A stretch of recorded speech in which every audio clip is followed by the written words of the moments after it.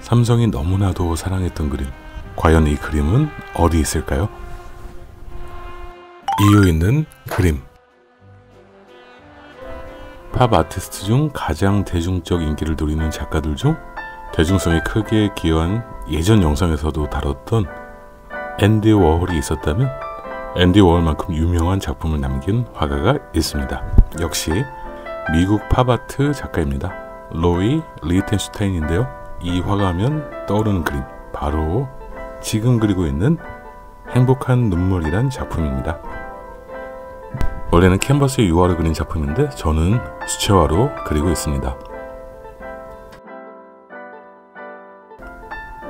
이래저래 참 말도 많은 바로 그 작품, 행복한 눈물. 왜 말이 많았냐고요? 현재 스마트폰은 삼성과 애플이 주도를 하고 있죠. 삼성은 정말 어마어마한 기업으로 성장했습니다.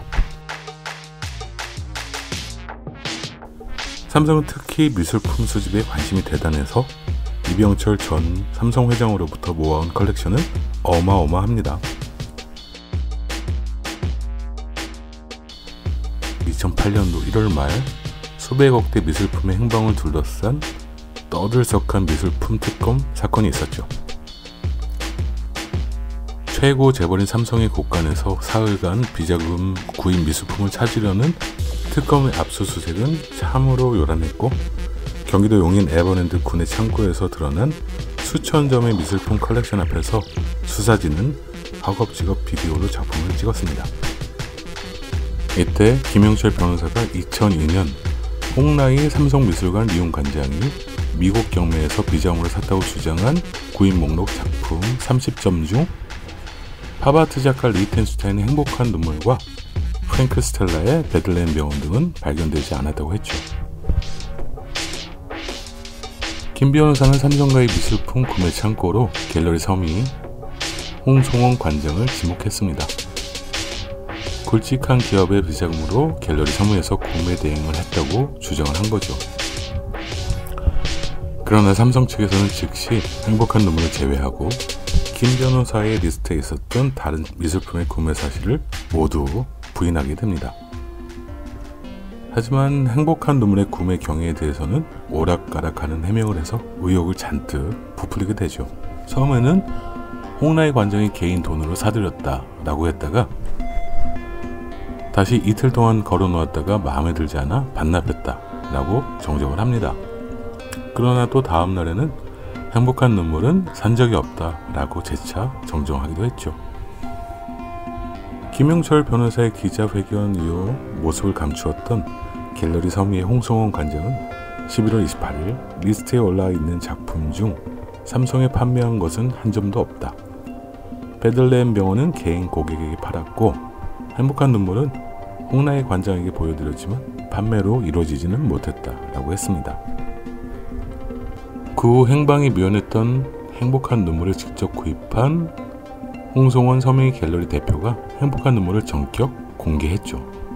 이날 홍 대표는 구입할 때는 70억 원 정도였지만 지금은 구입가보다 2배 이상이나 가격이 올랐다며 초고가 미술품이어서 그간 훼손 여부를 심각하게 걱정하다 보니 미술품을 공개하지 못했던 것이라고 설명을 합니다. 결국 사건은 이렇게 마무리가 되었죠. 그 후에도 이 신비한 그림은 어디에 있는지 정확히 밝혀지지 않은 것 같습니다. 한국에서도 몇 년 전부터 상속세로 작품을 물납하는 제도에 관한 논의가 이루어지고 있었는데 계기가 된 것 역시 삼성 가문입니다. 이건희 회장의 사몽으로 현재 삼성가에서 국가에 납부해야 할 세금이 10조가 넘는다고 하는데 세금의 일부를 작품으로 물납할 경우 삼성가로서는 경영권을 방어하는 데에도 도움이 될 테고 국민으로서도 수준 높은 작품을 감상할 기회를 갖게 된다는 의견도 있습니다.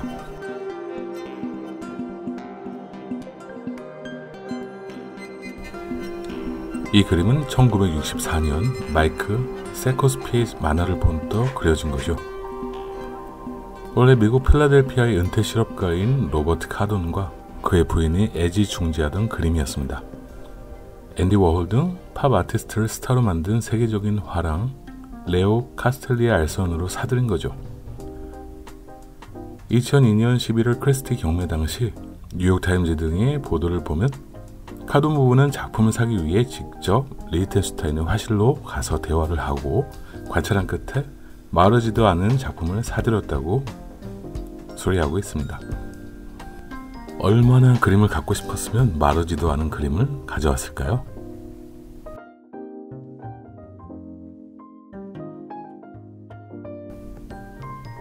생전 팝아트는 세상을 내다보는 거울이라고 자신의 신념을 표출하곤 했던 리히텐슈타인의 말은 행복한 눈물을 둘러싼 숨바꼭질을 통해 뚜렷하게 입증된 셈이죠. 미술품이 비자금이나 자금 세탁에 동원되는 일이 많기도 하고 이에 따라 여러 가지 문제점들이 많이 있지만 너무 복잡 미묘한 이야기라 일단은 다시 그림 얘기로 돌아가 보죠. 사실 로이 리히텐슈타인은 처음부터 만화를 소재로 그림을 그린 것은 아니죠. 하지만 당시 50년대, 60년대의 미국 미술의 경향이 위대하고 숭고한 미술 작품이라기보다는 일상적인 소재에서 찾는 친근한 미술이었기 때문에 그도 결국에는 그 대열에 합류하게 되죠. 로이 리히텐슈타인을 인기 화가의 길로 이끈 건 다름 아닌 그의 아들이었는데요. 어느 날 미키마우스 만화책을 보던 아들이 리히텐슈타인에게 이렇게 말했다고 해요. 나는 자신있게 말하는데 아빠는 그림을 이렇게 잘 그릴 수 없을 거야. 꼬마 아들한테 이 말을 들었으니 열받을만 하겠죠. 그렇지만 그때 확 깨달은 로이 리히텐슈타인은 만화가 아들의 일상에 큰 영향을 미치고 있다는 것에서 일상 소재가 은근하게 우리에게 미치는 영향을 깨닫고 바로 아들을 위해 처음으로 만화를 소재로 한 그림이 바로 Look Mickey라는 작품입니다. 리히텐슈타인의 작품의 특징은 진한 외곽선과 밴데이닷이라고 하는 점의 표현인데요. 밴데이닷이라고 하는 이 망점은 그가 직접 드로잉하고 채색한 것이 아니라 구멍이 뚫린 판을 사용하여 하나하나 손으로 색점들을 만들어내는 매우 기계적인 작업의 결과물입니다. 그도 한때는 추상표현주의에 빠졌을 때가 있었는데요. 그때의 작품들과 비교를 하면 팝아트에서의 그의 작품들은 어떠한 개성도 나타내지 않으면서 중립적이고 어떻게 보면 왠지 냉정하게 느껴지기도 합니다. 지금 그리고 있는 행복한 눈물은 가로 세로 96.5cm의 그림으로 만화 이미지를 그대로 베낀 전형적인 팝 아트로 원화 속 여자의 머리가 검정인데 반해 붉은색 머리로 변형시킨 작품입니다.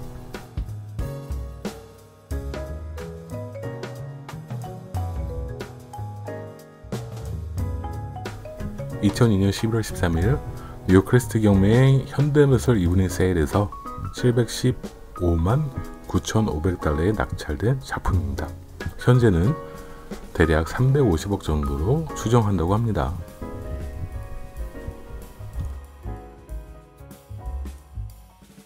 자, 이렇게 그림이 완성이 됐습니다. 너무나도 말이 많아서 더욱더 유명해진 이 그림의 행방이 어떻게 되었는지는 모르겠지만 언젠가는 다시 나타나겠죠?